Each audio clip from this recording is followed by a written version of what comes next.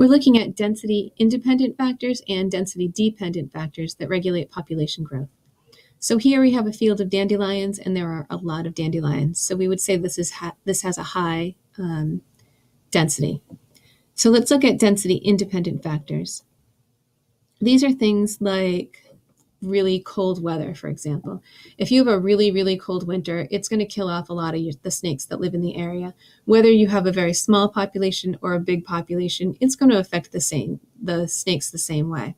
Similarly, if you have a hurricane and it hits an island, you're going to kill most of the birds that live on an island if it's a really, really bad hurricane, maybe, if there's not a lot of places for them to hide. And so that really doesn't matter if you have a few birds or a lot of birds. So a lot of times these independent factors are things like weather. Density-dependent factors depend on the size of the population. So birth rates and death rates change whether you have very few organisms around or whether you have lots and lots of organisms around. So an example of this might be the chipmunks that live in your yard.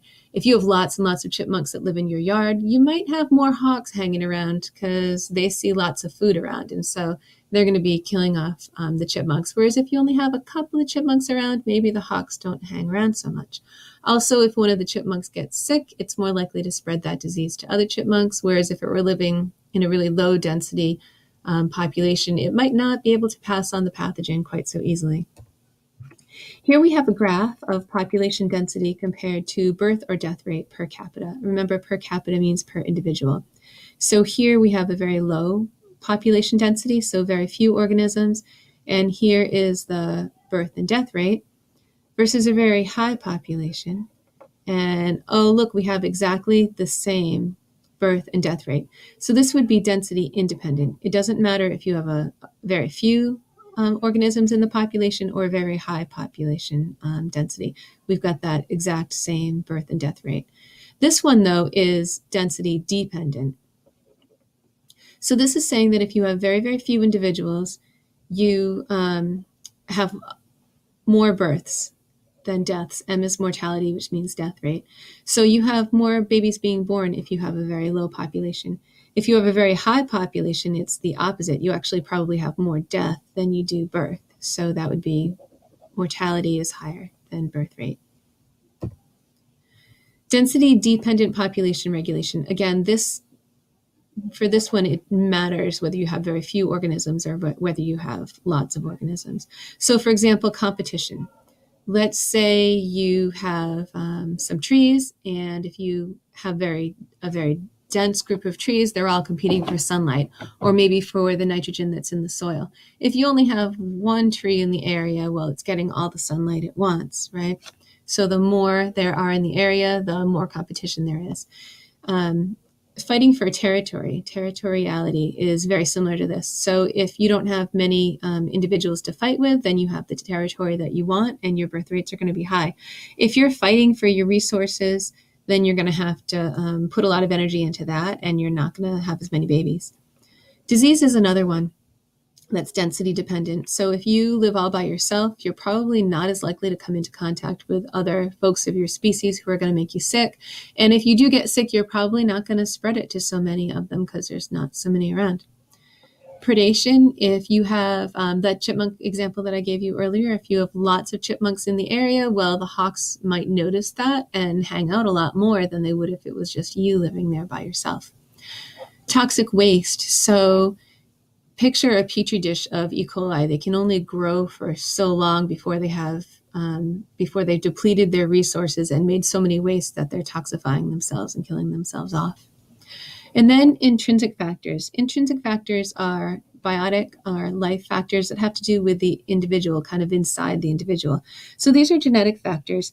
So for example, mice themselves will actually produce fewer babies if there's a lot of other mice living around. So they might wait a little bit longer till they're a little bit older and a little bit stronger before they start making babies.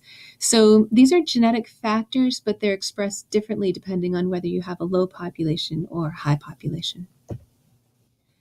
And here's an example of that. So this is the percentage of young sheep producing lambs. So if you have a sheep that's a year old, it could get pregnant and have a baby, but it would be a lot stronger and healthier if it waited a year. So if you have a very low population size, then 80% of those young sheep are going to produce lambs. But if you have a much higher population size for a certain area, you're going to have very, very few of the young sheep producing lambs. This is just one particular study. This is just showing you that in crowded populations, you have to fight more for the same resources, and that decreases birth rate because you're putting more energy into fighting than into making babies. This is Nemo getting the aquarium really toxic. And so this is just to show you that toxic waste can decrease the number of babies that you produce. These are some predators that are feeding on a particular species. And if you have one particular type of organism that gets really high in the population, the predators will feed on that more. They'll target those a little bit more because they're just so easy to get. Here are the intrinsic factors. So if you have very, very few other, I don't know if these are mice, I guess they are. If you have very, very few other mice in the area, you might produce a bigger litter. And if there are lots of other mice in the area, you might produce a smaller litter, which would be favored because you could put more resources into each baby and help each baby to get bigger.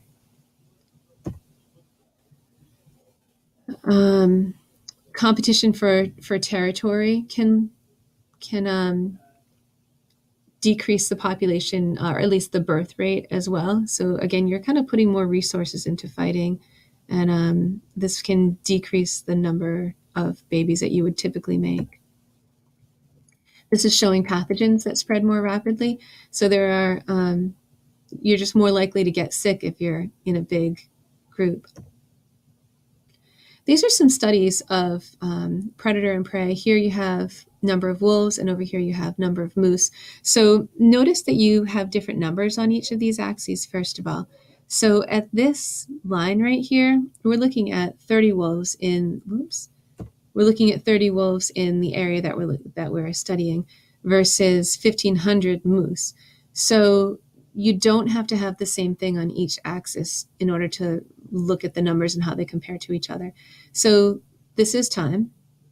And here in 1955, we have relatively fewer moose than wolves. And again, we have way more wolves, right? So there's 500 wolves compared to, 500 moose compared to 20 wolves. But what we're looking at is the relative concentration. So as this one's going up, this one's going down, and then as this one goes up, this one starts to go down. So it's possible that these predator-prey relationships are linked in that way. It might be that it's not a predator-prey relationship. It might be that there's a really harsh winter, for example, or that there are other predators in the area. So when you're looking at predator-prey relationships, it can be more complicated than what looks like a more obvious connection.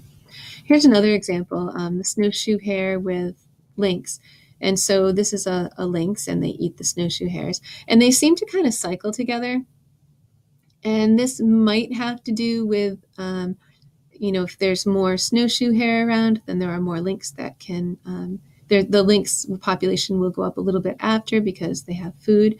So these boom-bust cycles with the snowshoe hare might have to do more with how harsh the winter is and other predators, but the lynx might sort of follow the snowshoe hare pretty well.